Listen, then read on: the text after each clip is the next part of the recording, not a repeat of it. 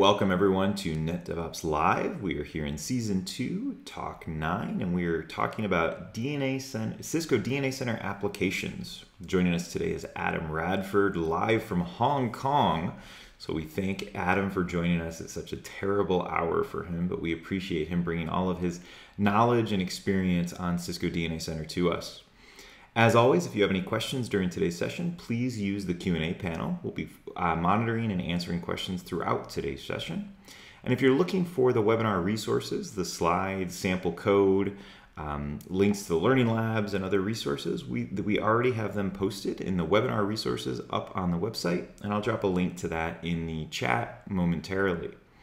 Without further ado, I'm going to hand it over to Adam to share his screen and take us away. Hey, thanks, Hank. Really appreciate that. Good afternoon, good morning, good evening, wherever you are. And welcome to the session talking about Cisco DNA Center platform API. So I am going to assume that most people are familiar with Cisco DNA Center. It's been out for a little while now, but just in case you're not, and just to cover what we're going to go across today, we're going to talk about the concept of DNA Center platform. So you're probably aware of Cisco DNA Center, but there is this thing called platform that is associated with it, and that's the way or the means with which we're exposing northbound APIs, amongst other things. So I'm just going to give you a quick overview of platform, why we did it, what it's for.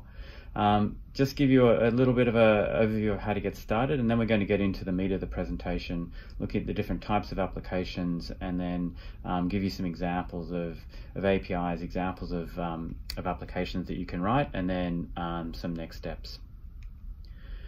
So Cisco DNA Center, obviously it's our controller for the campus. It controls wired and wireless infrastructure, routers as well.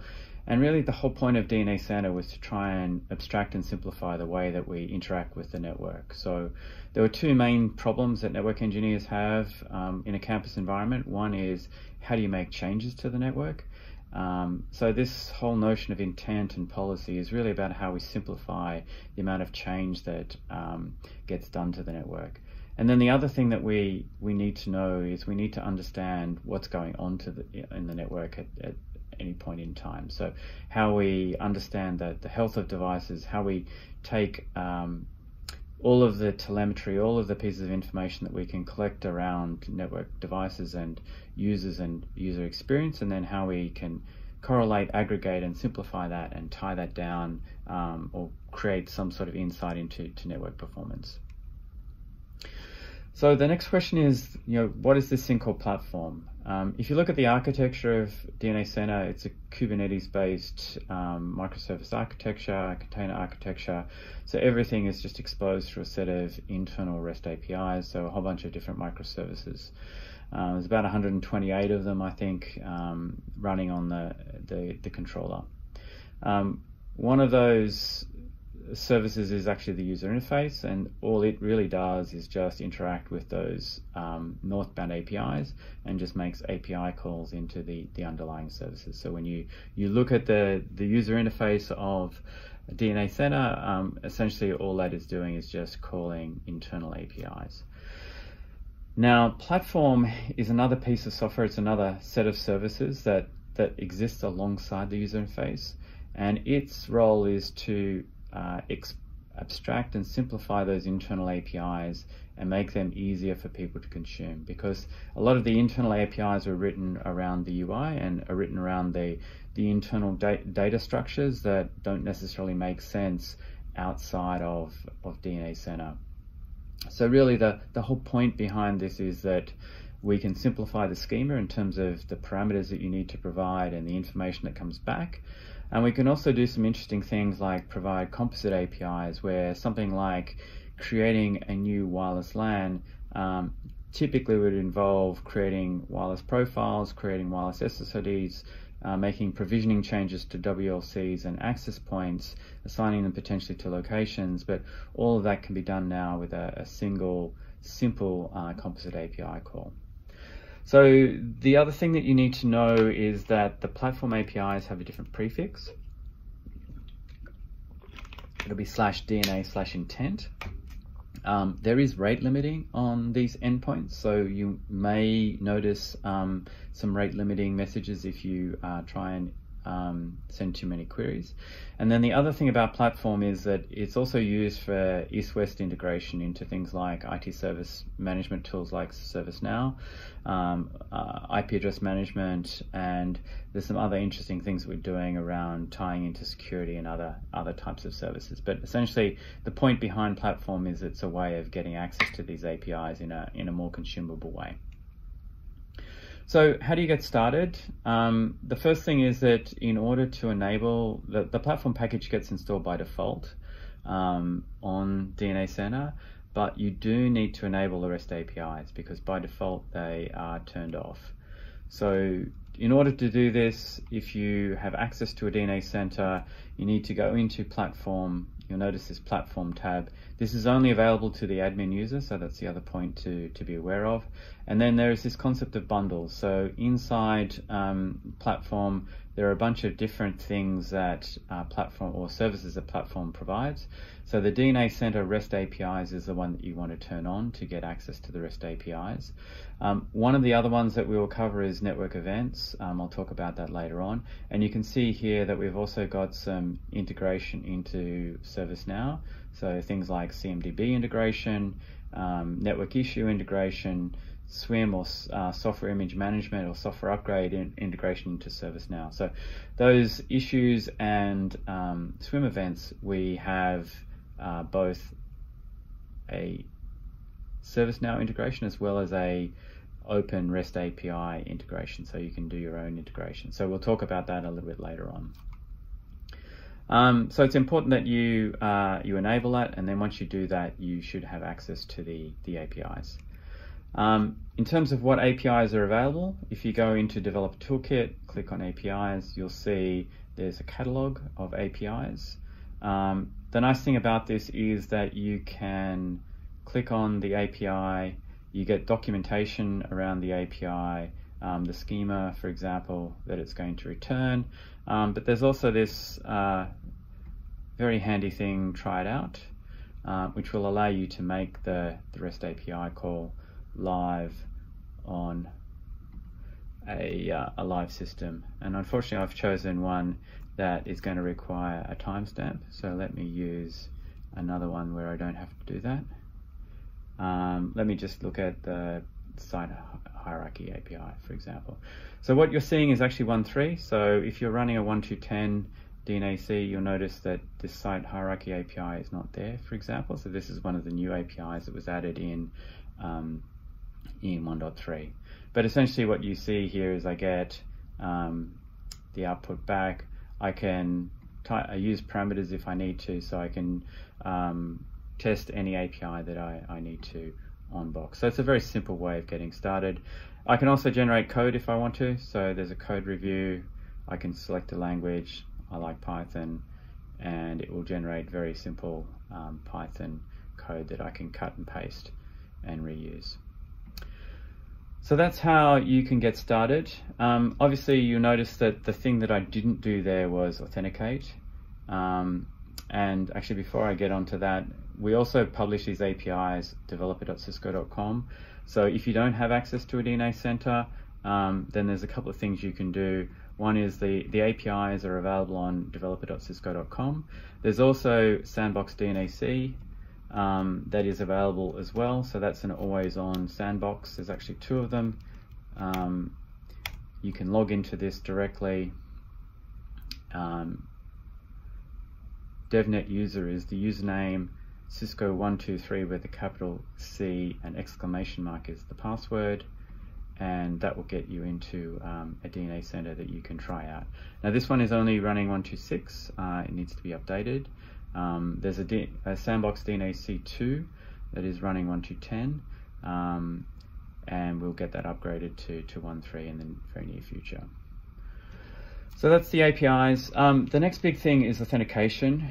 The main thing that you need to understand here is that the authentication is a basic auth using username and password that is going to return a token.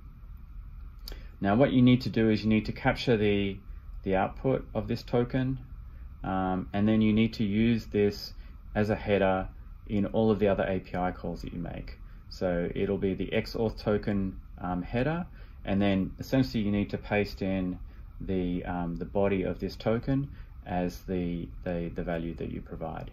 Now there are 4 roles on DNAC, so typically, admin, super admin role will allow you to access anything. If you want to provide an observer role, and a number of customers want to provide some access to some of the APIs, so all of the read-only APIs, all of the gets, you can assign to an observer role, and they will be able to authenticate. The token that they get will only allow them to access the get APIs, essentially. I did mention rate limiting. If you exceed the rate limiting, you'll get a message, you'll get an error message back. The rate limiting varies per endpoint. It's anywhere between 5 and 100 per minute. So obviously 5 per minute is not a lot. There's some work that we're doing around expanding that. We've been very conservative with the rate limiting for various reasons, but that will be changing in the future. It's also displayed on box documentation, so you know in advance what the rate limiting is for the particular endpoint that you're looking at. Okay, so let's look at some of the types of applications. I've broken them down into 3 buckets. One is around visibility, so the concept of assurance and understanding what's going on the network. The other is around notifications and events. So when there is a network issue, when there is some sort of issue that DNAC's reported, how you can get access to that event if you're not using ServiceNow, if you wanted to use your own eventing framework, and that's very easy to do. And then I'll talk a little bit about automation, which is how we can make change to the network. So if you followed some of my other presentations, I've spoken a lot about the automation piece in the past. And I really want to focus a little bit more on the assurance, visibility, and the event notification piece this time around.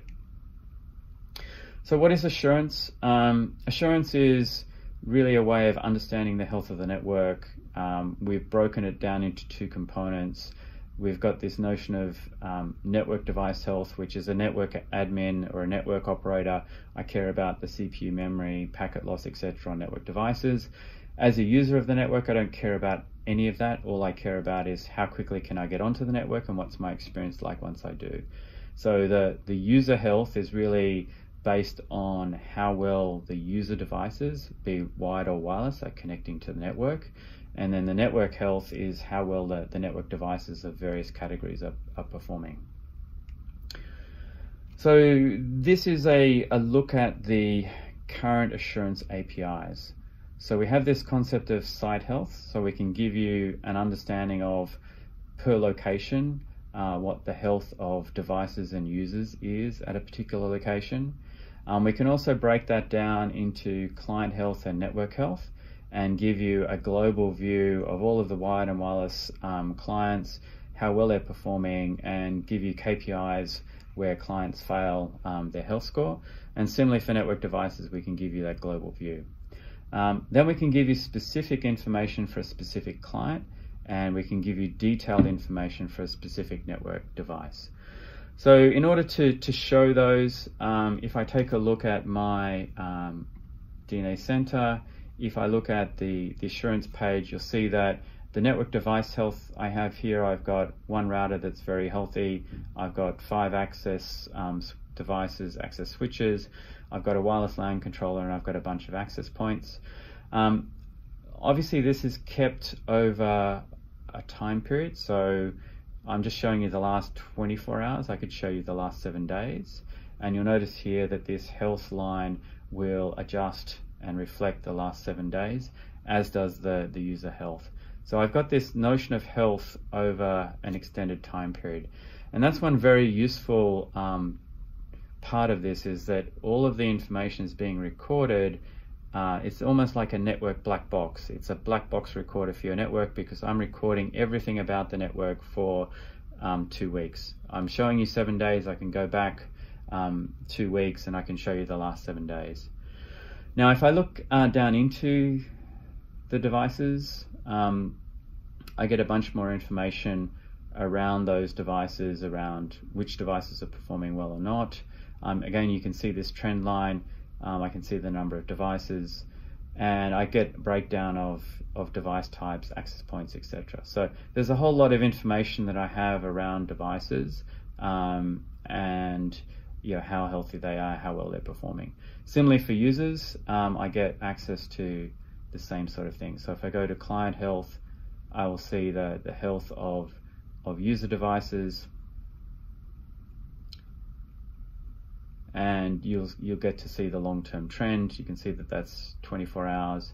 I can go 7 days if I want to. And I had just filtered something here, so that's why I'm not seeing the wild. You notice that I don't see any wireless, and the reason for that is that I had applied a filter because I was looking at a particular location. So if I wanted to, I could drill down into a particular location. The way that this is organized is that all of the devices are part of a location, and then I can get a health score per location.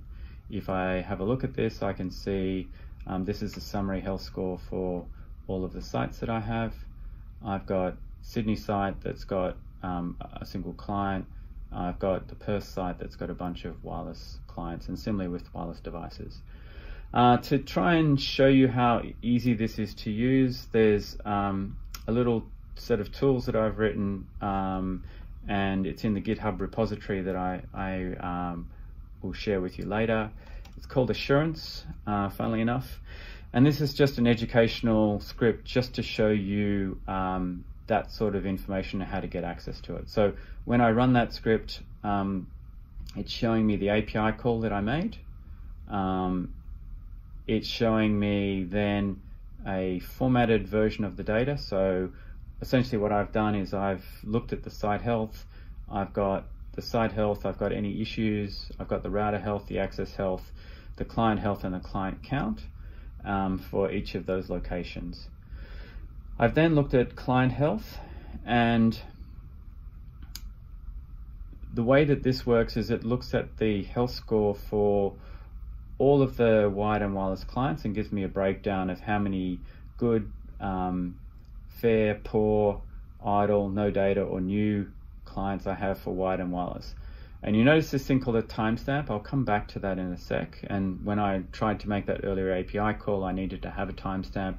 I didn't have that, but essentially that's the thing that allows me to go back in time. So I can look at the health of the network now, I can look at it yesterday, I can look at it 5 days ago, I can go back in time if I want to. The other thing that I show you here is that if there is a client that has poor health, I try and root cause it. So this particular client has an issue with DHCP. So it's not able to DHCP successfully, that's why the health score is so poor. If I scroll down and I look at the network health, essentially what I'm doing here is breaking down all of the devices, and all of those devices are healthy. They all have a very good score, so no KPIs have been violated.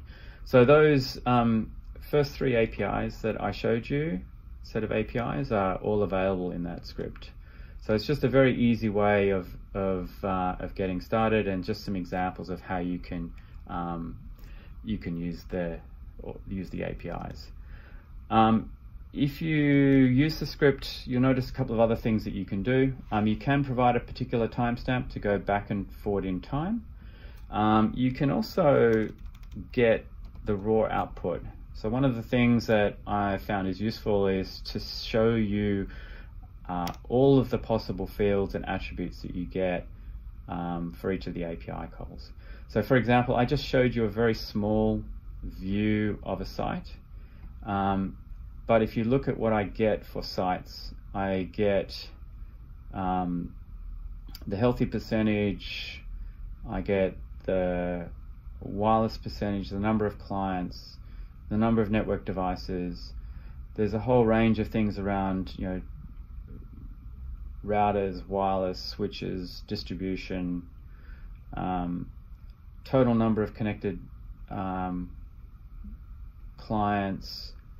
I give you good wired clients. So there's a whole range of pieces of information that you get that you could take advantage of.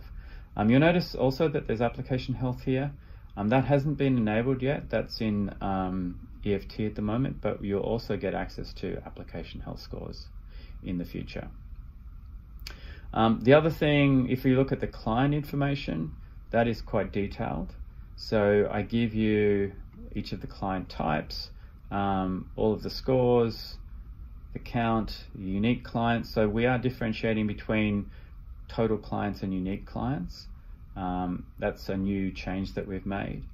And there's a whole range of information that we give you around these health scores and root causes, etc. So there's a lot of information here that you can look at. And remember that everything that you've seen here, you can look at a particular point in time over the last 2 weeks.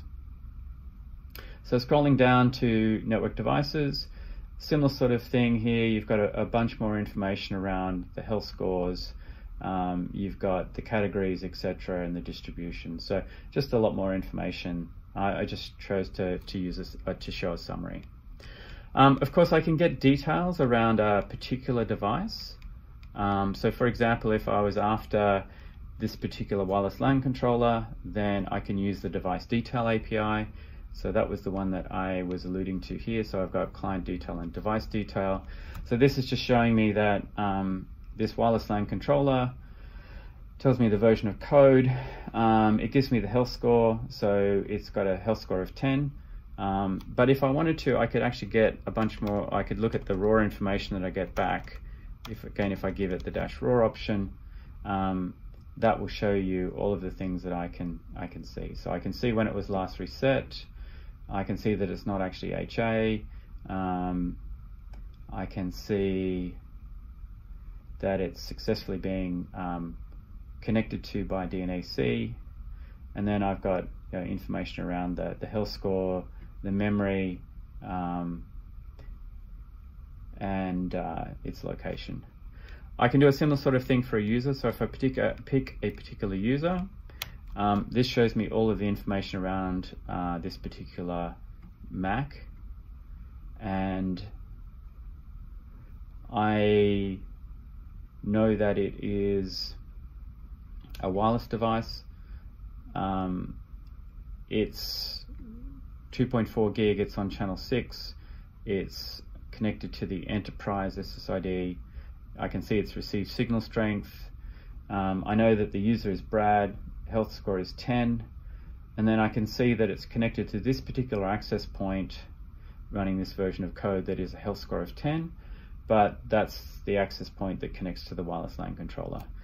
Again, if I was to look at the raw information for a client, there's a lot of information here. So you get to see information around the links, so where it's connected to. You get to see information around onboarding. So I can see the amount of time that it took to onboard the device. I can see the transmit receive bytes. I can see DNS requests and responses. I can see signal to noise. There's a whole heap of extra information that I can get around a client in particular. So there's an awful lot of information that you have available around getting access to client detail and client detail information. And bear in mind that when I ask for this, by default, it just gets the last 5 minutes. But I could actually get this information for this client at any point in time. So this is really useful for troubleshooting scenarios where people have a problem Friday afternoon and then don't tell you till Monday morning. Now, the one challenge that exists with this is that I go from a very high level in terms of site health, the overall client health, and the overall network health. So that's showing me sort of this information. But then it's very difficult for me to get down to the actual real list of clients. So for me to get to the list of clients is actually quite hard. How do I know what the valid clients are? And the answer today is that there is actually no official API to do that. Actually, before I go there, I just want to cover a little bit around the timestamp. So you'll notice that the timestamp I've used, and the way that I've done this is that I've given you the timestamp which is the one that is basically now, and that will appear in each of the API calls. So this particular timestamp is the one that I just used. Now that's called milli-epochs, and the reason that that's important is that epoch obviously is when Linux was, or Unix was born, and that's the number of seconds since 1970, January the 1st. So if I take this time and insert, or this timestamp and insert it, it's giving me Tuesday, May the 28th at 2 p.m. But in my time zone, it's actually 12:32 in the morning.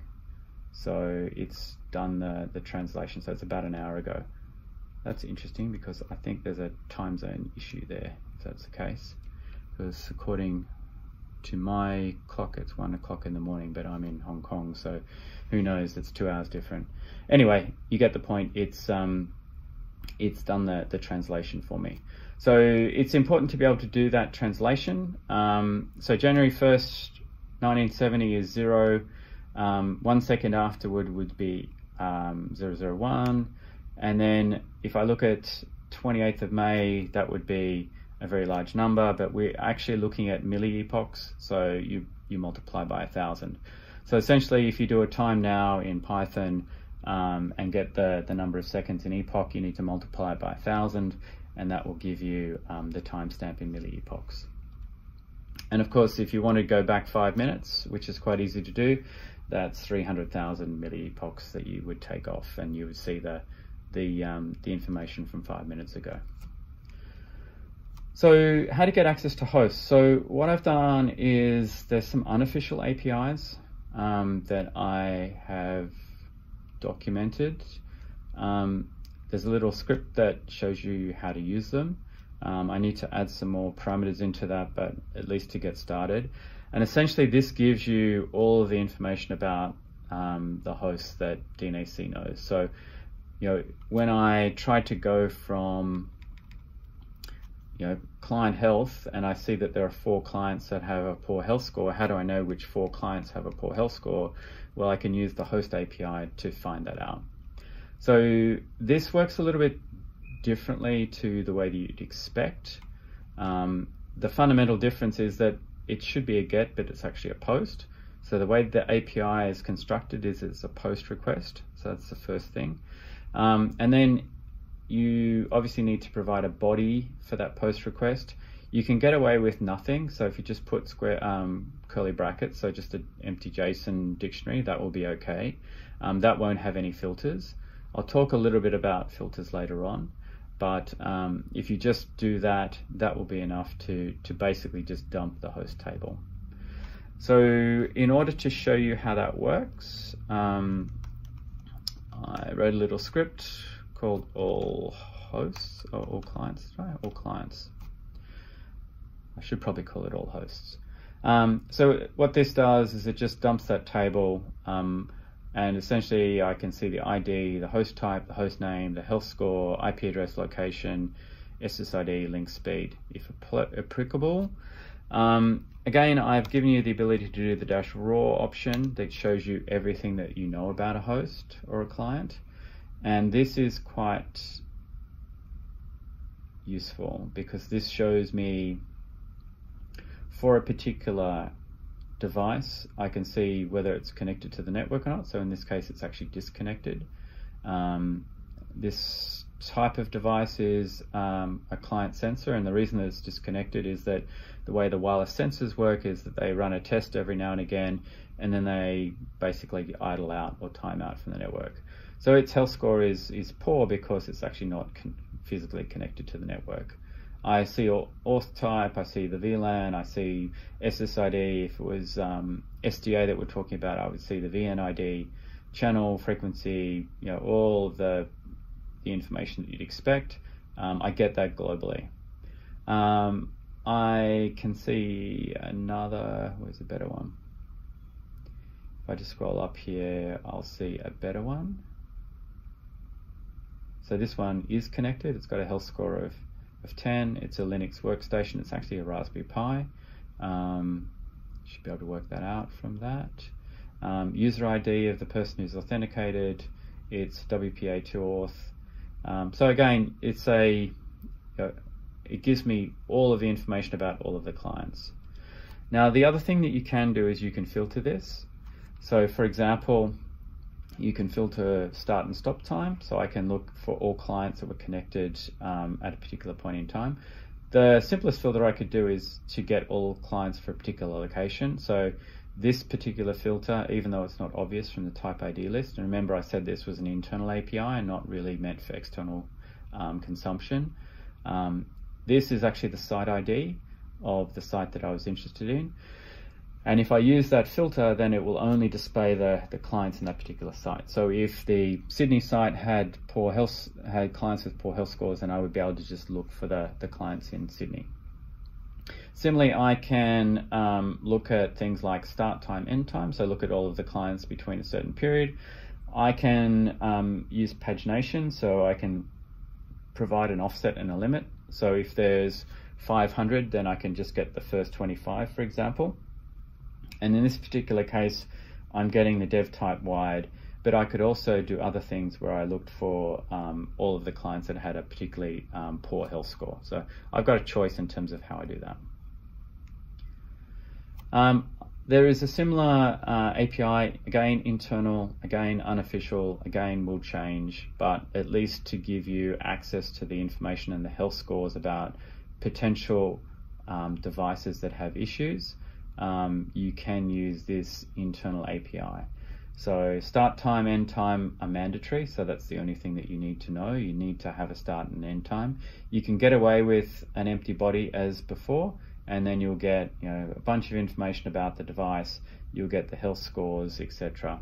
And there are other filters that you can add. So you can add on, I don't think I gave an example yet, but you can add on site as before. You can add on status. There's a whole range of things that you can add into the health score or the filters. So again, there's a little example here. So if I look at all network devices, that's shows me the API call. It's dumped out a bunch of parameters. Notice here that it's also given me the metrics. I need to pretty this up a little bit, but basically it's given me all of the metrics that it has for the device. So the memory, CPU. For access points, it gives me some interesting things. It gives me air quality, which is based on clean air, and it gives me interference as well. So I get utilization, interference, I get air quality. So I get a bunch of extra things around these metrics, which I need to tidy up in terms of how I display, but that's kind of useful, particularly for access points. Again, --raw will show you the raw payload. So this is just showing you all of the things that I can get, or all of the attributes I can get access to. You'll notice down the bottom here, this is the pagination. So it does tell me the page size and the offset and the total. So I would know if I asked for 25, I would then know that there were 50 total, because the total count would be 50, the offset would be 0, it would give me the first 25, and then I'd be able to get the next 25 to get the 50. So I can manage how quickly and what chunks I get those results. Okay. So that's a bit about the APIs for getting access to the health information. There's a bunch of use cases for this. One of the ones I've been working on is a store manager dashboard that basically looks at a particular location and looks at all of the particular types of devices, and then gives the store manager an understanding of how well the environment is working. So based on all of those different devices, whether it's a scanner, security camera, register, etc., I know how many devices are healthy, and I've got the average health score of the ones that are healthy. And then if some devices are not working properly, so in this particular case, guest Wi-Fi isn't working, then I can notify the store manager that there's a problem with a particular service. So that's a very simple example of how you can use some of this information to provide a very different view from the network-centric view that the DNAC provides. The other thing I want to talk about was issues, because when we collect all of these metrics, the next thing we do is we work out whether there is a problem, and if there is a problem, what the likely root cause is. So there's about 200 or so issues that we recognize in DNAC today. Now, the thing about those issues is they get generated automatically, and most people don't want to have someone log into DNAC, go to the top 10 issues and see if there are any issues, or view all of the issues and then go through the issue page to see if there's a problem on the network. What they'd like to be able to do is to have some sort of notification that there are some issues, and they'd like to be able to have those issues sent via some other mechanism for handling. So for example, on this particular controller, there's been a bunch of DHCP issues, a bunch of client onboarding issues, some interface flapping issues, some NTP issues. So I've got a couple of devices one in particular that has an issue with NTP. So it would be useful to be able to get access to that information. So I mentioned before that there were other integrations that we had, and I specifically mentioned the network events for REST API endpoint. So that bundle sits just below DNA Center REST API. That is the way that I can publish those issues to just a REST a webhook. So just a REST API endpoint. It's just a webhook. It's very easy to write one of those, and I'll show you an example of one that I prepared earlier. But what I want to show you is how you set this up. So essentially you need to enable the network events. So it's active, so I've already enabled it. So that's the first thing. The next thing that you need to do is you need to configure the endpoint itself. So that's under general settings, and you'll notice that I've configured a REST endpoint for publishing events. So I can add one. It's very easy to do. All I need to do is give it a name and a description. It does need to be HTTPS, so that's one thing that you do need to know. And then you can just put in a name or an IP address. You have to put in a username and password, but you don't have to enforce it. So for example, if I wasn't authenticating that endpoint and I hadn't turned authentication on, then it doesn't matter what I put in here, it won't matter. But obviously if I had authenticated the webhook, then it would matter. Once you've done that, you then need to schedule the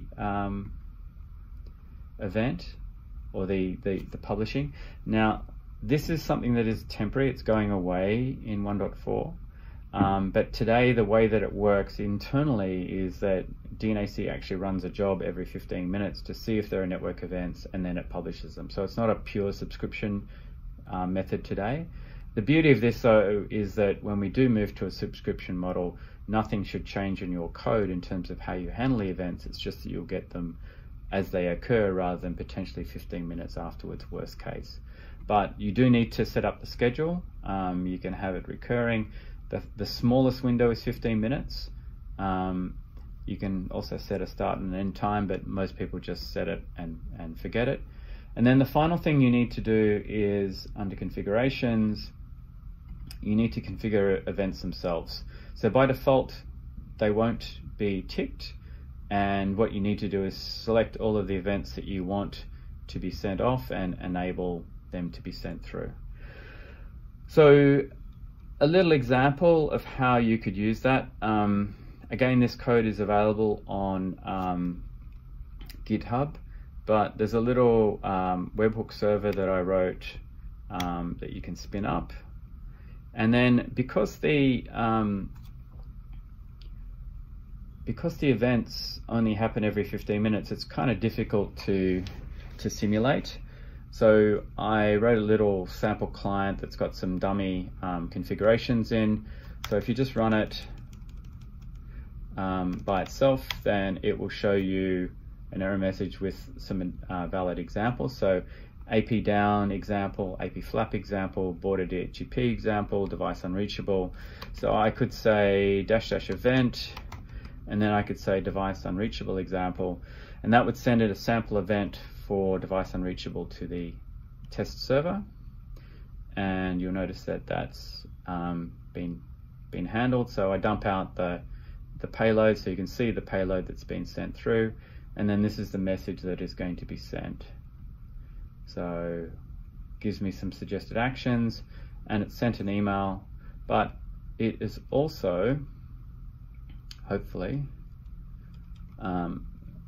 sent an alert. So you notice that I actually have an alert at 1:40 which has just come through, device unreachable, the suggested actions, verify the ports on the controller, etc. So this is an example of just sending it to Teams. It's also gone to Gmail, could go anywhere, you could do whatever you like with it, but the webhook server has just taken that event and then it's just pushed it out to other places. So very easy, very simple, actually not that many lines of code, and that again is available on GitHub. So I'm just using Flask. It's as I said, it's very basic. It handles the event and basically just listens, takes the event, handles it, and then sends it out to WebEx or email, Gmail in this case. So I've given you an example. You can do what you like with that, but that's just a very simple way of getting started with events. So I think we've covered most of this, and we've given the example of sending out to email. So the final thing I wanted to cover was automation, because once you've realized that there's something going on the network, the next thing you're likely to do is to want to make some changes. You can use command runner to make some changes, but if you want to make template-based changes or configuration changes, then you can use the template programmer to do those. So this is, again, a little script that I have published. It's a script called template. If you just run it by itself, essentially what it does is it connects to the DNAC and it gives you a list of templates. Templates are organized in folders. So if I look at DNAC and I look at the template editor, I will see that there are always more than one folder. There is the onboarding configuration, which is for day 0. Those templates work slightly differently. And then there is the day end templates, which I can use at any time via the API. So the one that I was just looking at was something called interface list. This is velocity template. In the near future, we'll be adding Ginger templates as well, but today we have velocity. And essentially what this is doing is it's a for each, so it's looping through a list, and it is for each interface in that list, it is defining a description. So this is a very simple example of passing a list of dictionaries in. A dictionary has an interface name and a description, and it's going to apply the description to the interface. So it's essentially a pair tuples that are going to be sent through that will be implemented onto the network. So the reason I did that is it's a very simple example of a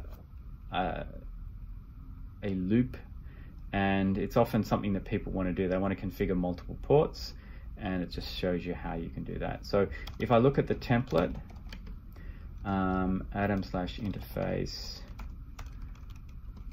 -list, this shows you, again, it shows you the API calls. This is educational as much as anything else. So it's doing a search, it's showing me the API call.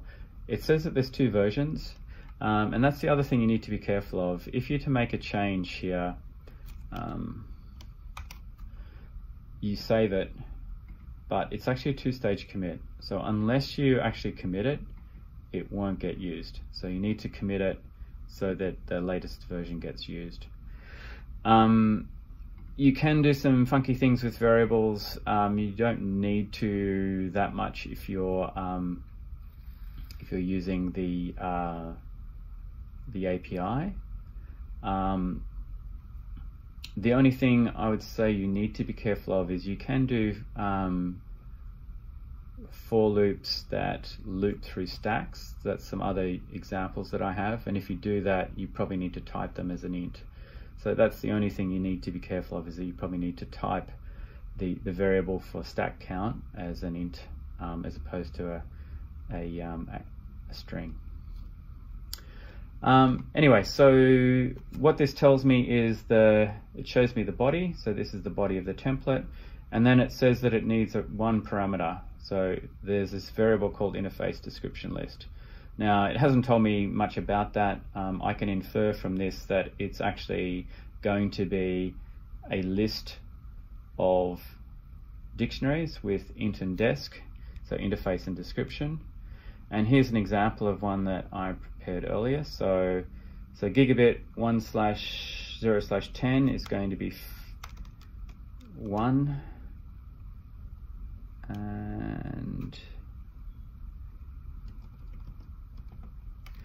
and 11 is going to be 2.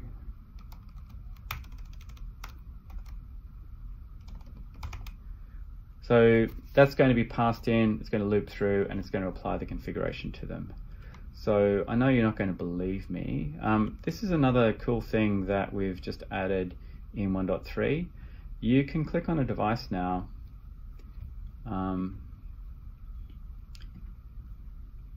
in the inventory. I'll just shut this. And if I click on this device, I can actually run commands directly on it. So that was something that I wasn't able to do before. And then I can also make it go into full screen mode. And I can do a show run int gig 1/0/10. And you should be able to see that the previous config first was applied. So if I go and apply this template, you notice that it's used version 3 because I committed it. It's showing me the parameters that it sent through. It then gets a deployment ID, so this is an asynchronous API call.